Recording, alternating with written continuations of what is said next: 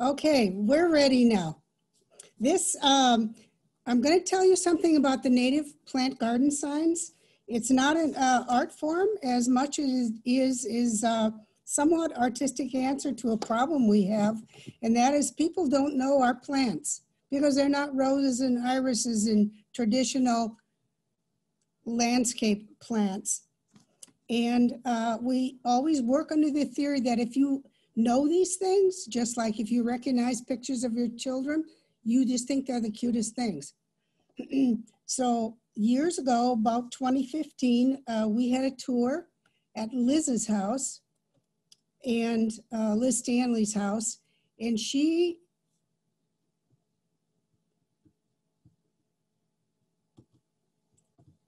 didn't have any garden signs, and it occurred to me that not being available to explain to everybody that walks by your garden it's too bad that there isn't something to explain what is this they are seeing.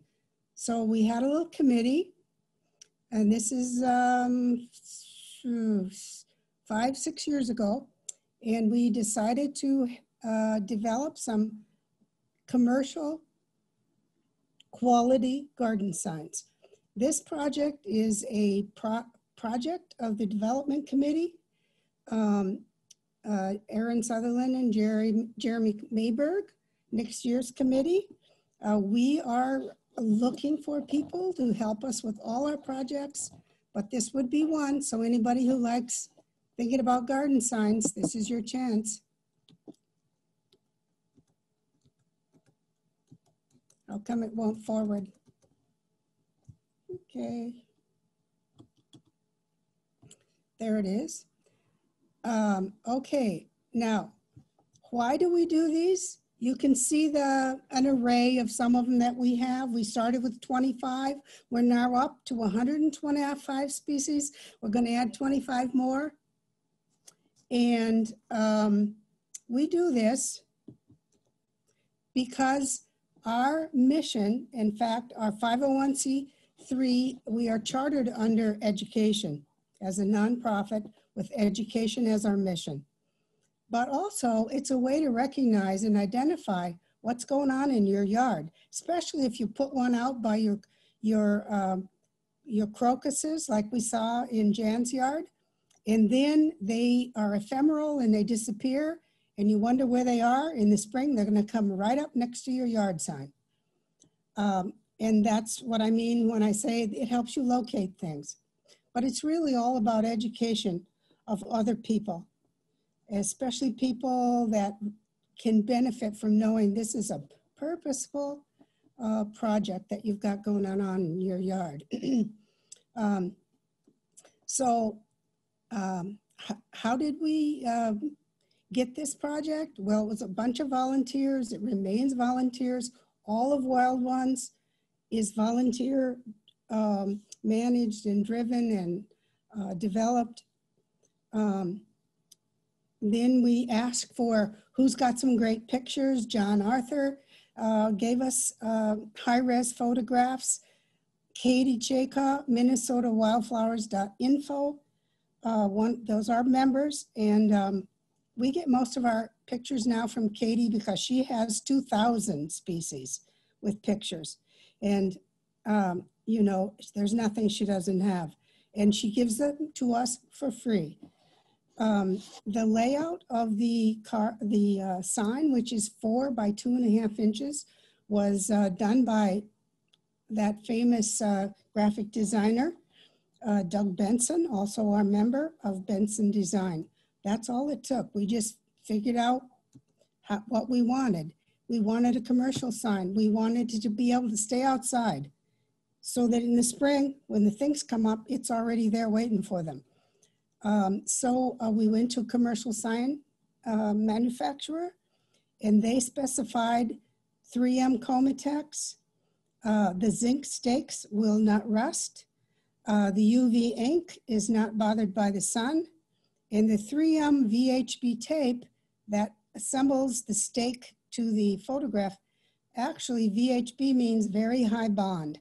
It's the stuff they use to hold plate glass windows in high rises.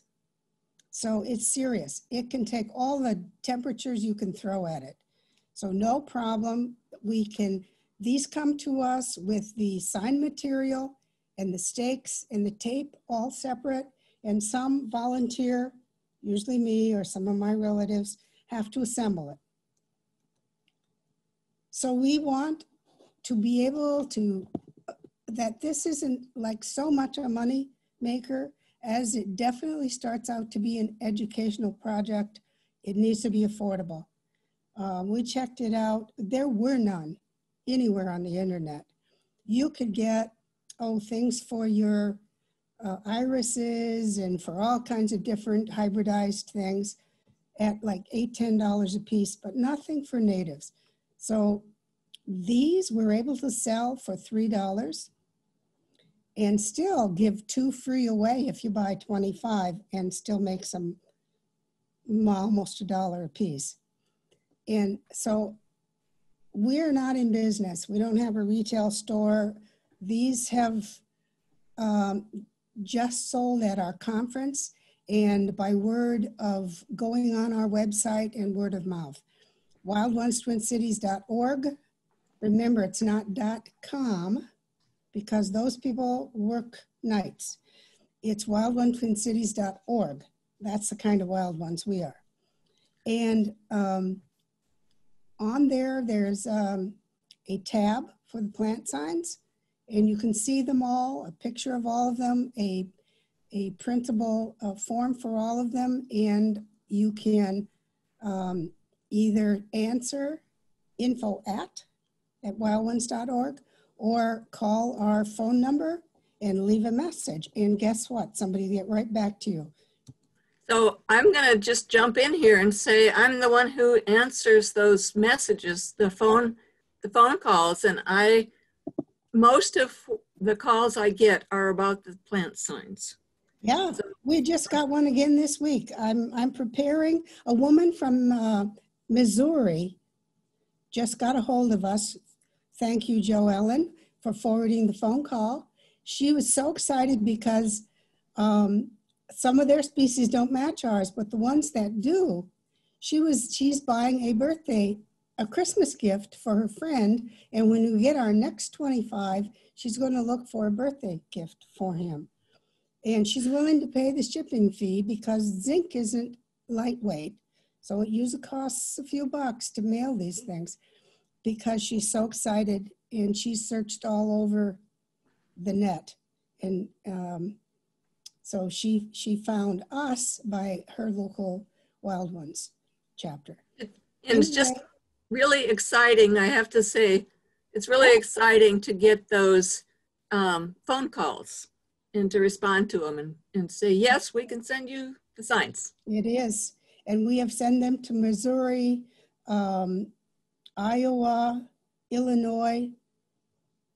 And of course, I just make it a habit to deliver them free in the metropolitan area because I usually want to speak to them about how to assemble them, to put the stakes properly. And, you know, I like to see their gardens and, you know, so for me, I do it for free. Unless it's out of town, and then I get their approval for the shipping fees. Well, I apologize. I take these pictures with my camera, which is nothing like Vicky's fancy camera. So it's just my phone camera. But this is a picture of the field pussy toes, and I want to show you some pictures of these signs in the wild. There it is, out there in the wild garden outside of my front door. The first year I lived in this house, I started planting some ground covers and all kinds of natives. And so you can see that's the first year field pussy toe. The next year, same sign, same place, hasn't moved. Look at those pussy toes becoming ground cover. And now I got the idea then last summer to put right next to those pussy toes the pearly everlasting. Now I have 2 habitats for the American lady butterfly to choose from. Both host plants for that butterfly.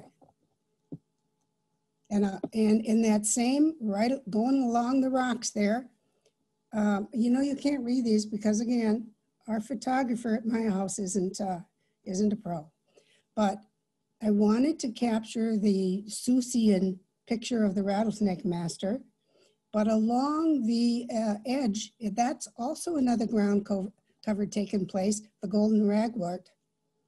And those, I just leave those out, they're covered with snow right now. And this is a little grainy, but look at the beautiful color. And so it loses something in the wild by viewing it from 15 feet back. But the first year, these plants were only a year old. The swamp milkweed and the prairie onion got their signs. And what? No sign? That's right next to those plants. Such a pretty face without a sign. Oh, well then this is what we typically have. That is a calico aster in its fall bloom, and they're so pretty. And it bloomed right through the first snow. So guess what's going to be on the list for our next 25 signs? Calico aster. So I'm asking all of you people, all 25 of you, that gives you each 1 species to recommend. Just kidding. Recommend all you want. Bill Blood, Jim Coleman, you've been promising me a list. We're going to do 25 more species. Either email your recommendations to info@wildones.twincities.org or call Joellen on the phone, leave a message. I say leave a message because no one answers that phone. She always answers the message. It's that kind of, it's a message center. We're going to add 25 species and yours can be on that list. So we'll be up to 150 out of 2,000. This project going to have some teeth. So that is the end of the commercial, or as we say in Click and Clack, the shameless, the shameless commercial division.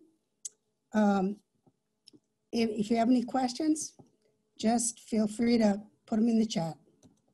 Question I've got currently up is Marylyn, when they change the botanical name of a plant like asters, what do you do? Yes, we had that happen to us. And you throw all those away and you make new ones.